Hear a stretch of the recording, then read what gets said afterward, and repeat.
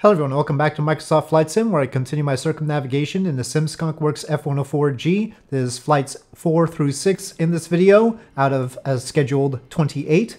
And here we are taking off from Greenland, Narsarsuaq in Greenland, BGBW, and head towards Iceland, and that'll be BIKF, Keflavik.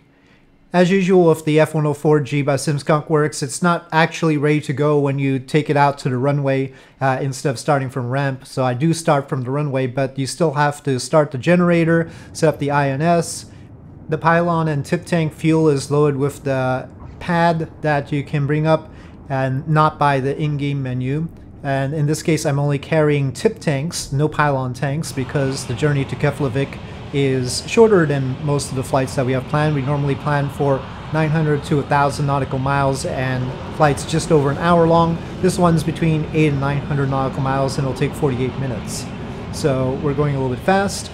Oh, and during the startup procedures, if you're trying to fly the plane, do make sure to set the elevator trim for takeoff, because actually if you start on the runway, it's not actually set for takeoff.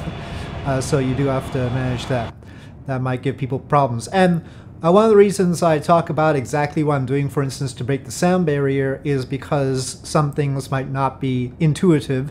And indeed, as noted by one comment on the previous video, the F-104 in real life might perform differently than this one. And I fully expect it does. So I'm going to describe how this one flies. And here I'm trying to break the sound barrier, just keeping it level at 32,000 feet. But that doesn't work. And so I actually dip down. We do go past Mach 1, it's just not convincingly. And you can't just be at Mach 1.05, that's just like the maximum drag situation. So what you need is to break the sound barrier with more convincing speed, and so you dip down a little bit. And so here I go to 28,000 in order to fully break the sound barrier, get beyond Mach 1.3, and then we can climb. It's not good to do it at 32,000, but I knew that the F-104 should be able to break the sound barrier convincingly at 32,000 feet, so I was trying, but I couldn't quite get it. So yeah, here once we get such a high indicated airspeed, 550 there, it's easy to climb very quickly. But a lot of the reason why it doesn't perform quite right is because of the sim. Initially when it came out, the sim actually limited it to like 46,000 feet, and you couldn't actually go above that. There was a while where we couldn't fly any plane above 46,000 feet. And in general, the sim has not been kind to supersonic planes as far as fidelity is concerned. Some do better than others, but it's been rough. So yeah, Flight Sim needs some work on the supersonic end. And of course, all of the planes that Asobo actually releases are slower, much slower. All except for the F-18 that came with the Top Gun update, which initially also had the 46,000 feet limitation. Anyway, there I get rid of the tip tanks, and so now we are clean, and we can go faster. But I still at this point decided to try and go higher up, even though it's not optimal. It's one of the weird things about the dynamics of this right now. It's that it consumes the same fuel from 45,000 feet on up to 65,000 feet. But you actually go slower above 45,000 feet. So it's optimal to actually go at about 46,000 feet. Going higher than that, I haven't noticed it actually going faster. Now, in a previous update, it had. In a previous update, going to 65,000 feet did make you go faster. So it's like the sim is confused about these things sometimes. Here we're past 60,000 feet, but even though it's going full blast level and all that business, it is only holding about Mach 1.7 instead of Mach 2. And previously I had brought it to Mach 2. And actually I would get a warning light saying to slow down because it was hitting its limit, as you would expect. But anyway, it's complicated, and there might be other factors involved as well.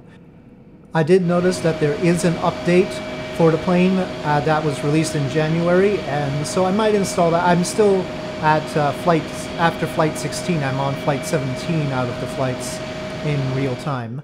This particular flight was in July of last year, so I've got a lot of catching up to do as far as making the videos. But Yeah, just to see, I don't want to give the plane a bad impression during these flights. So even though I don't want to have to relearn things with the plane, or I just have to adjust too much because things are different, I might take that risk and just do the update in the middle of the circumnavigation and see if it improves certain things. Okay, so here we are landing at Keflavik. Nice views coming in. And touchdown. Little bit wobbly.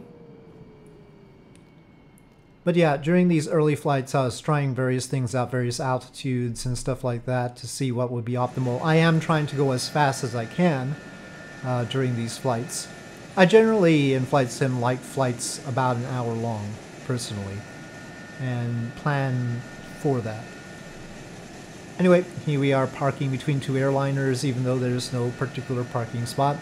I just decided this would be convenient, and there's the log of the flight for you. 48 minutes or so. And on to the next flight, which is actually to Liverpool. John Lennon Airport in Liverpool, EGGP. And that is the flight, though it didn't note the distance there.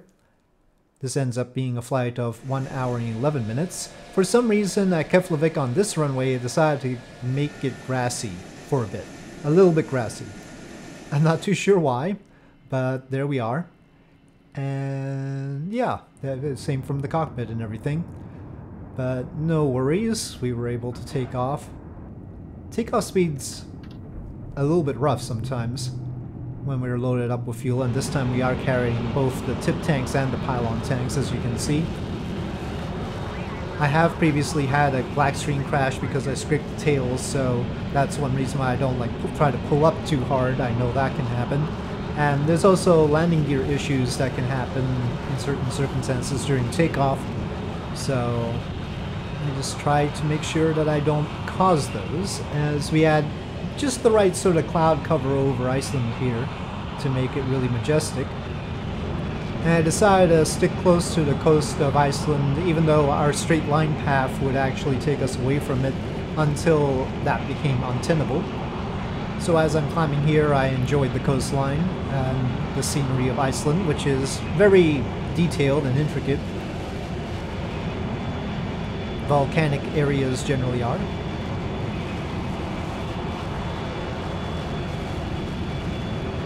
I'm flying with real-world weather, but at this point I think I stopped flying with real-time because otherwise it'd all be in the dark. My usual flight time would not allow for it to be daylight in these locations. So yeah, nice detailing on the landscape there. Those clouds look like a volcanic eruption, as they are actually. Sort of reminiscent of that. And there's a nice side view of the Starfighter. So after getting some scenic shots of the cloud layers and climbing out to 39,000 feet, I decided to try out the autopilot. And that's because we still had a lot of fuel in the pylon tanks, and I just wanted to keep it stable while waiting for that to drain, because trying to break the sound barrier with the pylon tanks doesn't work very well right now with this version of the plane. And so there you saw the wobble when the autopilot engaged. It's very rudimentary autopilot, but it's very effective at holding altitude, which is all I wanted to do. But sometimes the wobble goes out of control. And so then you have to make sure to hit the switch and disengage it quickly and then re-engage it. Basically just turn it off and on is all I can figure. I tried varying the trim or my attitude, seeing whether just having it very, very level helped. It doesn't really, it just sort of randomly decides to not cooperate. But anyway, once I decided to drop the pylon tanks, of course I disengaged the autopilot and descended so that we could accelerate. And we saw last time that trying to accelerate in level flight, at least at 32,000 feet, doesn't work very well. Maybe, I don't think even at 40,000 feet it would do any better, so you do have to descend with this one. But after I climb back up, and in this case to 55,000 feet, I re-engage the autopilot. It gives its wobble, but not too much wobble, and we're all set. So there's the map in the corner there. That's more for viewer benefit than anything else, because I'm actually looking at a little nav map off to the side on my second monitor in order to do the navigation. So that's how I'm navigating during all these flights. I don't want to take any chances, so I'm effectively using GPS or a little nav map off to the side. I also, during these external views, have the flight information on a stream deck. So not everything, but I do know the speed, the altitude, the fuel consumption, and stuff like that. So lots of numbers available to me while I get the external view. So here, without the tip tanks, we arrive at Britain, or over Britain. And I'm disturbing everyone, of course, as I will be. I did do a flight with the DC Designs Concorde where I plotted it so that I would never be over land while breaking the sound barrier. So I did a flight all the way around the world like that. I think I had to cross the Middle East though while breaking the sound barrier, though I could have done that subsonic. It would just be tedious. But yeah, everything else I could do at supersonic speeds only over water. So that was an interesting circumnavigation. Real Concords did set circumnavigation records. I don't know exactly what paths they took, but I could not beat their time. So they did it faster than I managed to. Anyway, here we are descending into Liverpool, and like I said, I'm using real world weather, and it turned out to be awesomely cloudy. In fact, rainy, I think, at Liverpool. This is a dramatic descent into a mass of clouds, so I present it in full. What is below? How far up are we? Good question. So you note the air brake's out.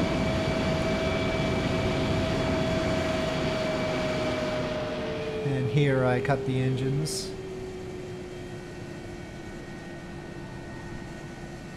And as we poke through the clouds, if we can get through the clouds, this is where having the altitude display is really helpful. Nice rainbow.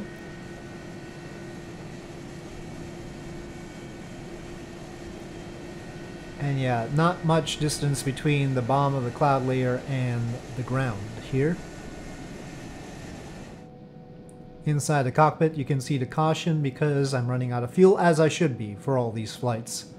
That's the plan, to be close to running out of fuel by the time I land. And here we're barely above the ground. Not what you're supposed to do while landing, but I was trying to get a visual on the runway.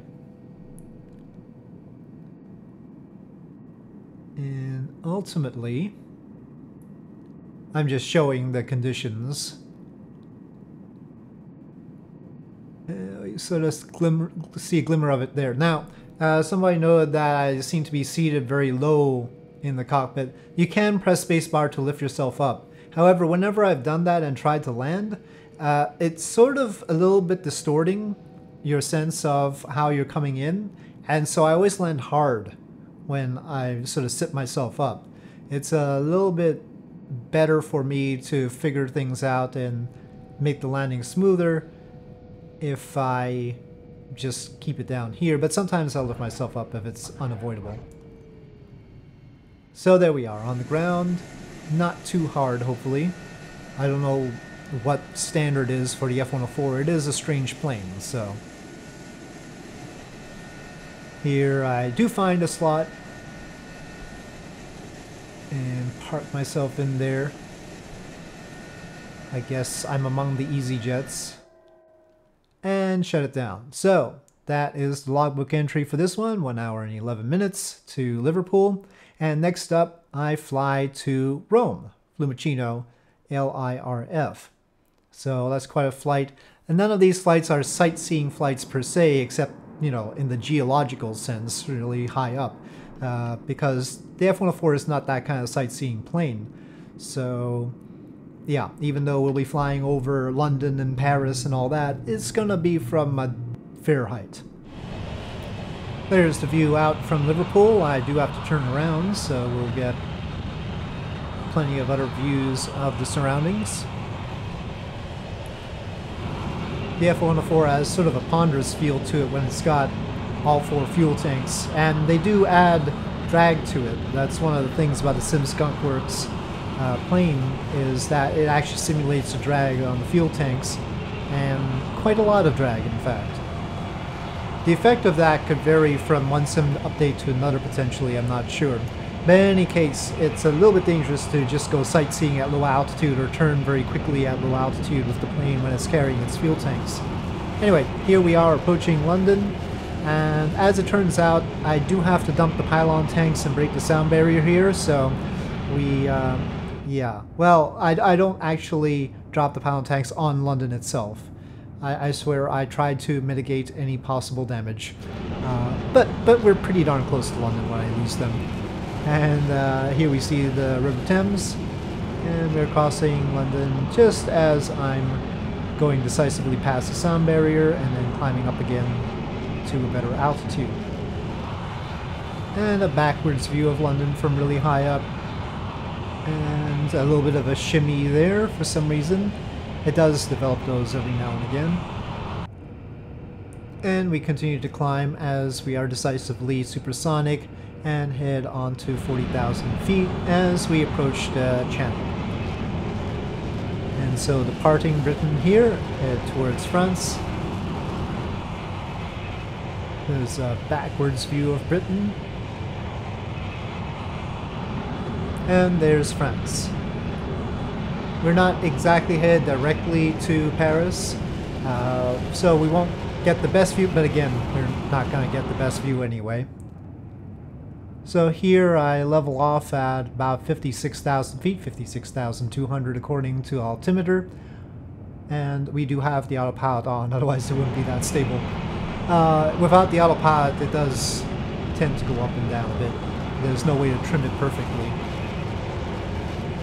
Not by hand, anyway. I ended up being an equal opportunity offender here as I need to drop the tip tanks, and it turns out that I'm dropping the tip tanks on the outskirts of Paris, so it was the pylon tanks on the outskirts of London, tip tanks on the outskirts of Paris. A fair is fair, I suppose. And so there we have lost them. I don't know if this counts as the outskirts of Paris or whether I'm actually too far out, but I mean, Ile-de-France is right there, so I guess close enough. So, onward with no encumbrances now as we continue to roam. Well, we're not actually going to fly over Rome or go... Fiumicino is pretty far off from the actual city of Rome. But yeah, in principle, we're landing at Rome. And so a brief alpine jaunt behind us there. We cut a corner of Switzerland. I've definitely flown over this particular part of Italy much slower and lower in at least one of my around the world mini planes flights. And throughout all this, the autopilot has been perfectly stable, holding 56,200 feet, as you can see. And Genoa. So there's the city of Genoa below us. I didn't stay particularly close to the coast of Italy down to Rome. Kept my distance. One place that didn't get to enjoy my sonic booms, I suppose. It depends on how far they propagate. But ultimately, I finally had to descend and slow down. And so we are off autopilot, and I cut the afterburner, which is a very dramatic thing to do. It shudders a little bit. And boy, do you lose altitude quickly when you do that. If you're thinking of judging the distance to landing like an airliner, this is not an airliner. It doesn't have that kind of lift at all. It drops fairly quickly when it loses speed. But not quickly enough, as it turns out for me. I had to pull out the air brakes and descend a little bit faster in order to make Fiumicino. Thankfully, it was a nice clear day here for a landing, but we're still way out from Rome, so we don't get to see any of that. But this landscape is nice too. It's got a little bit of a shimmy there as we slow down. And the customary caution light indicating that I'm running out of fuel. Coming in at 200 knots. Guaranteed to have the flaps down at this point, at that speed. But remember, with this plane you have to keep the throttle at 56% RPM, otherwise the wings won't get air to generate lift. Well, the flaps in particular. So the bleed air from the engine is blown over the wings. And you have to keep the engines going. Now that, I don't know why I tilted right at the end there. That was strange. That was pretty nice and level coming in, and I didn't have any particular reason to tilt, so I don't know what happened there. But anyway, that could have gone horribly wrong. The landing gear isn't exactly a wide base, but managed to hold it. And here we are getting to a parking spot, and that'll do it for this video. So, arriving here at Fiumicino, LIRF, and we will see where I fly off to next time. It will not be a European tour, I'll tell you that much, because we're going at high altitude, so we might as well take a variety of landscapes in. So with that, thank you for watching. I hope you enjoyed this video. If you did, please do press like. If you have any comments or suggestions, please leave them in the comment section below, and I'll see you next time.